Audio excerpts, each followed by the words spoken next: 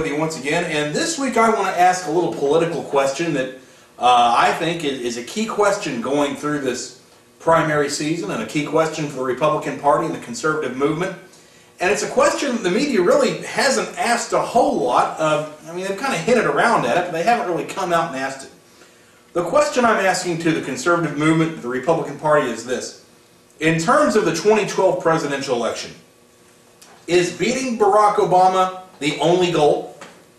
Is that the end-all and be-all of what this election is about? Is the only goal making Barack Obama a one-term president and nothing more? Is that it? Or is there perhaps a bigger goal that we should be fighting for? Something beyond just putting Obama out of office that needs to be our focus? Well, I'm going to examine that question today.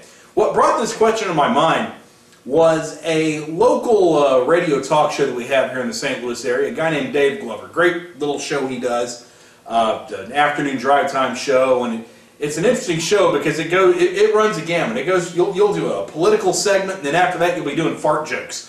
And and I say that as a compliment because very few broadcasters could run that gamut the way he does. But Glover is, I guess if you were to label him, he would be considered a moderate. He's not really an over-the-top conservative like I am. Certainly not an over-the-top liberal either. But he asked a question a couple weeks ago in his show in terms of the GOP nominating process, a question directed to those of us in the Tea Party. At what point will any candidate be conservative enough for you? And several people called in, including myself, talking about that. And really the idea about what would happen if Mitt Romney were to get the nomination. Would we in the Tea Party, we in the conservative movement, would we fall in line with him?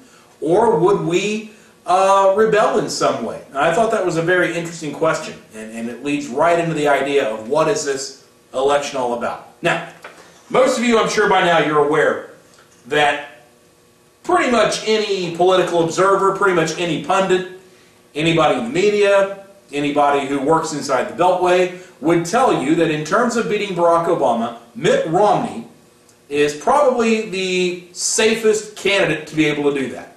He looks good in a suit, he has nice hair, he speaks well, he does well in debates, he can walk and chew gum at the same time, he looks presidential. That's always the big key phrase you hear. And so people think that of all of the candidates out there, he's the one that is really the path of least resistance. He, out of the gate, has the best chance of beating Obama.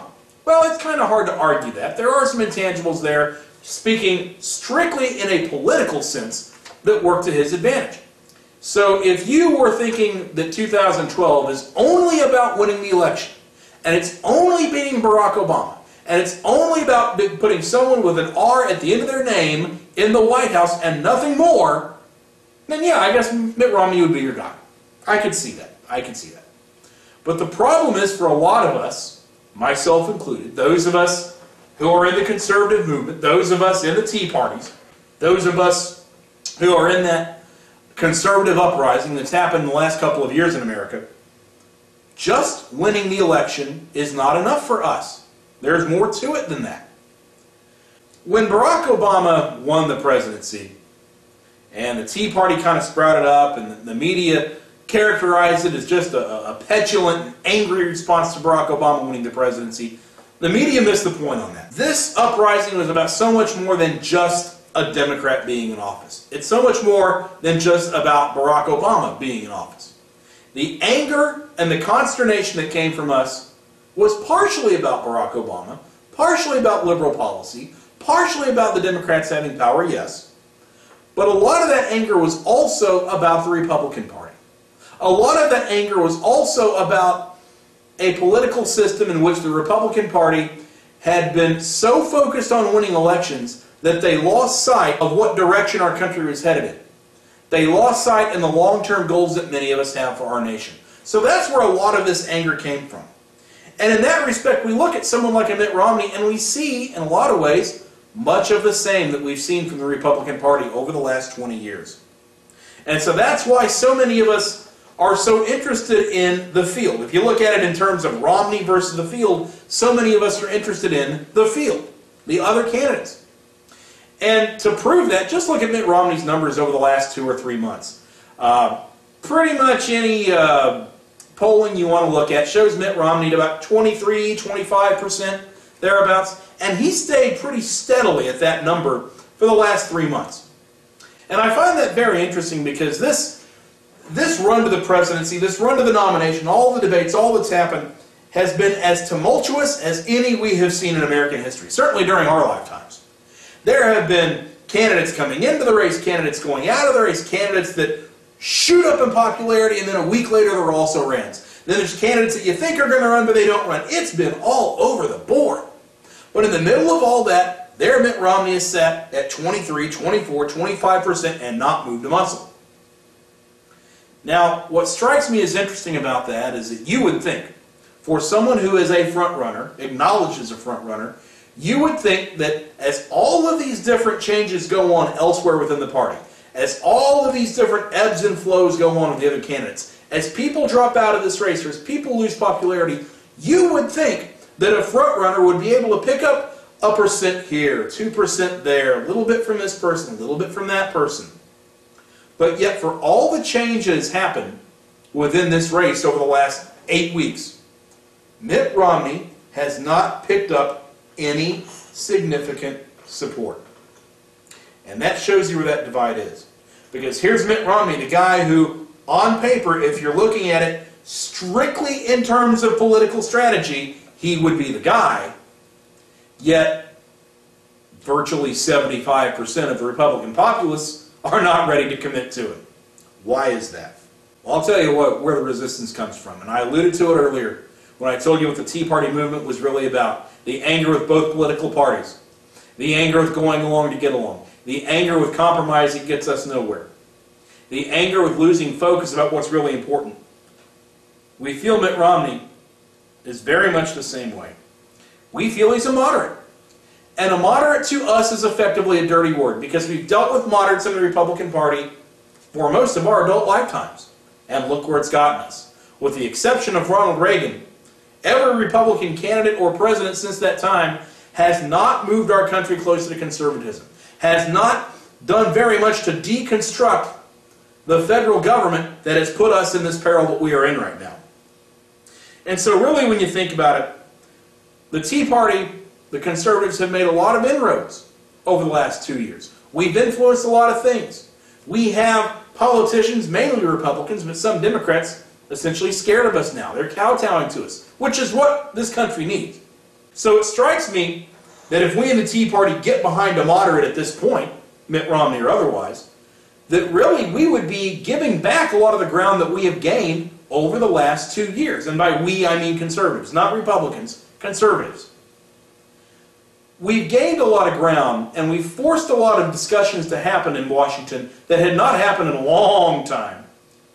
And if we get behind a moderate, I say we lose that. And here's why. You see, for most of our adult lifetimes, the Republican Party has functioned on the idea that they had the conservative voters in their back pocket no matter what. That all they had to do was convince you that the Democratic candidate was unbearable, and you would come out and vote for that Republican candidate, moderate as they might have been, simply to vote against the other guy. And largely it worked. And hey, I'm pointing the finger blaming myself on that as much as anybody. Back in the 90s, I was one of those people that would go out there and vote for Bob Dole simply because he wasn't Bill Clinton. That I would go out there and vote for a George W. Bush simply because he was not Al Gore. That was all you needed to do. All you had to do was get the conservatives to the polls, and you knew they would vote for the Republican. So really, the Republican Party did not have to do much of significance to keep our support. And that's what I think has changed in the last 2 years. That's what I think is a healthy change from what we've seen. And I don't want to give that up. The goal for us on the right, the goal for us as conservatives, the goal for us as Tea Partiers, is not just to win an election. Don't get me wrong, beating Barack Obama is key. It'll be a great improvement for this nation. But it's something much deeper than that. This is about re-establishing conservatism in America. This is about moving our nation and our culture, not just a political party, not just the White House, moving our culture more towards a conservative way of looking at things. Just having an R after your name, that's not enough. And with that in mind, a guy like Mitt Romney gives us a lot of doubts. You know, so many of us are are anti-Obamacare and anti-government-run health care. But yet Romney, well, he had a health care program in his state. And he's the first to tell you, well, it's very different than Obamacare, and we did it this way, and here's where it's different. Whether it is or it isn't, there's a lot of debate on that, is not the point. The mere fact that you are open to the idea tells us you are not conservative enough. I don't care how well run Romney Care is or isn't. It could be the best health care program in the world. It doesn't matter because it's still government involvement health care, and that is off the table. That should never happen under any circumstances. Now, some of you out there are insisting or thinking or insinuating that the rebelliousness against Romney or the lack of support for Romney has something to do with his religion. I don't really think that's the case. While it is true that there are some people out there who are against Romney because he's a Mormon, and I don't have any problem with those people. I mean, those are your religious beliefs. I don't necessarily agree with them, but I have no problem with you making a decision based on your religious beliefs. I think more people should do that when it comes to politics. But I think the overall number of people who are against Romney simply because he's a Mormon, I think that's pretty low. I think the media is trying to trump that up to be bigger than it really is. You know, when I talk to people, conservatives around town that I work with, that I hang out with, I really don't hear any of them that say, you know what, he's a Mormon, we can't let him in the White House. I don't hear that. I'm not doubting there's some people out there that believe that. But on the whole, when it comes to the conservative movement, I don't think it's a large number. But there is an M word that hurts Mitt Romney with conservatives. It's not Mormon, it's moderate. We are hell-bent on not electing another moderate. Just like we're hell-bent on not having a liberal, not having an Obama, we're not going to take a moderate either. We are not going to accept the lesser of the two evils just to get Barack Obama out of office and put someone with an R after their name in office who may not be much better. What's the point of that? Isn't that the very same treadmill that got America in this mess? We think it is. So it leaves one question, and this was a question that came up in the radio program that I referred to earlier. What if Romney ends up being the nominee? I mean, I've told you already that he's flat in support, he's not gaining anything, but there's no guarantee that it won't happen over the next few months. A few more people get out, maybe it comes to a three-person race, maybe Romney does gain some support. Or maybe Romney does end up with the nomination, and then we conservatives have a decision to make. Do we support him? Do we get behind him?